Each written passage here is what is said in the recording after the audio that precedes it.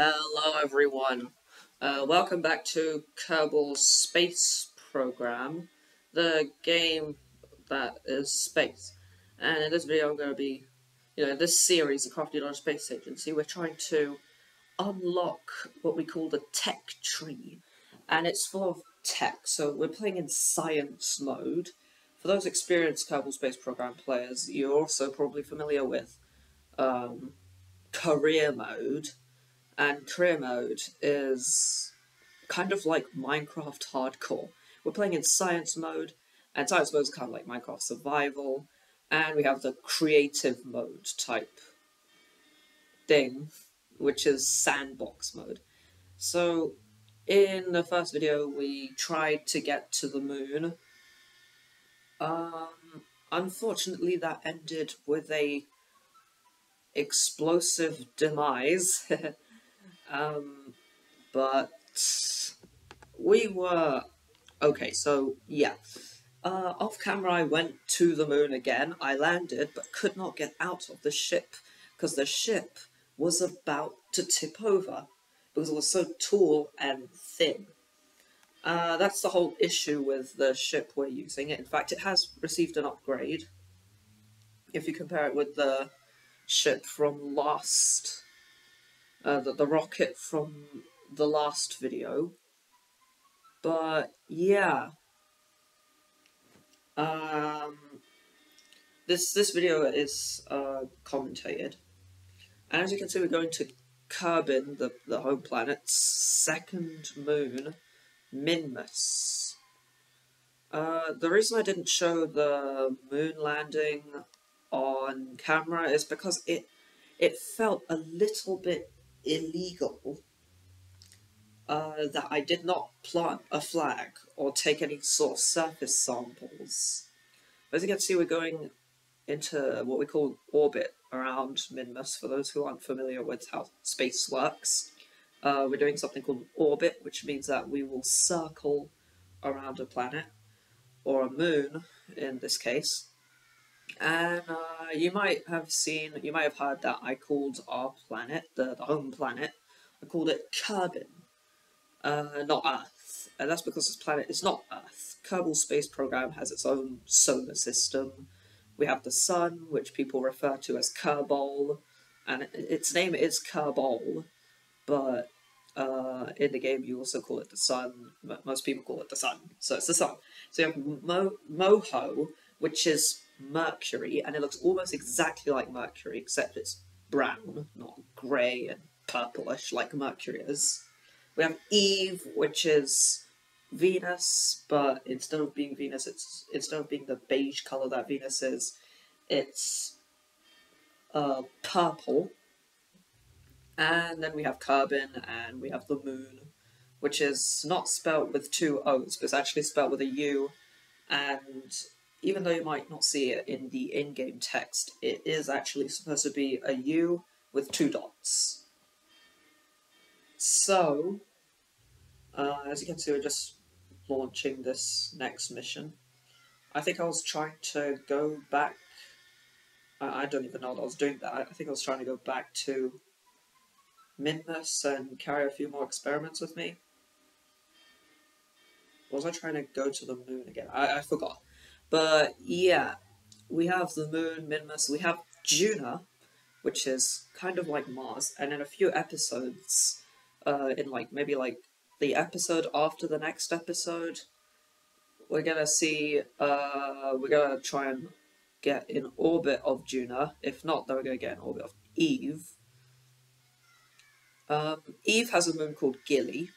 I forgot to mention that.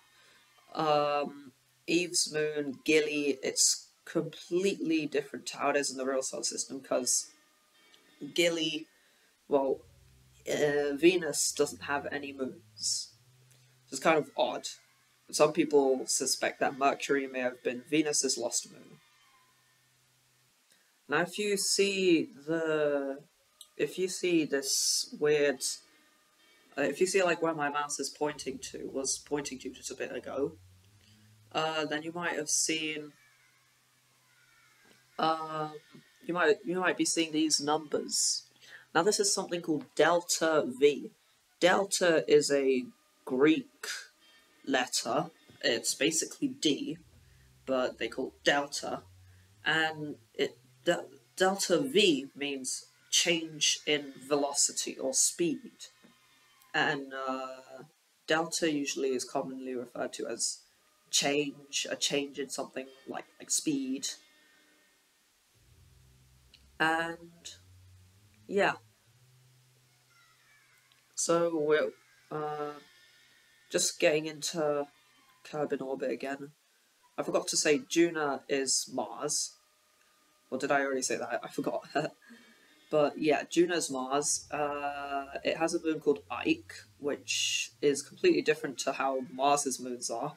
Mars has two moons called Phobos and Deimos. And I guess Ike was supposed to be like what Phobos and Deimos would have looked like if they collided, but I'm not sure. Then we have Jewel. No. Then after Juna, everyone forgets about this one planet. We have Dres. Now, over here, right now, I was trying to get a surface sample of the mountains, but I couldn't. Actually, it ended up in me exploding. Well, the rocket exploding, and all the experiments were lost. So then I just loaded a persistent save, and I realized that, surface samples, they're kind of useless. Anyways, as you can see, this is the tech tree we've just seen. And the tech tree has all these, science stuff. And you can actually do experiments, and you can gain something called science points. And the science points will unlock different stuff in the tech tree. So now we've got a few more parts, so we're gonna get that. We're gonna get a lot more parts after that. And in the next episode, we're gonna try and unlock the nuclear propulsion, the nuclear engine, which will get us to Juno. So Dres is supposed to be that one dwarf planet in the asteroid belt, and Dres is that one planet in the asteroid belt, the one dwarf planet. I call it a planet because I think that all the dwarf planets are planets. That one dwarf planet is called Ceres, and Ceres is actually a very interesting planet because it has something very weird about it, very strange. Let me explain. It's got water underneath its surface, and it's got bacteria, probably bacteria living under there. And yeah, so as you can see, I'm just constructing this rocket. After Dres, we have Jewel, which is Jupiter, and then we have Elu, which is Pluto, and Elu doesn't look anything like Pluto.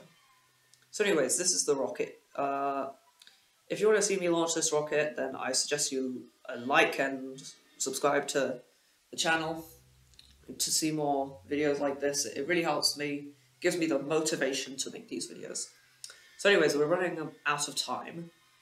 We're going to launch this planet, this rocket, hopefully to a planet, but I don't think we'll be able to do that. So anyways, hope you stick around for that video. See ya.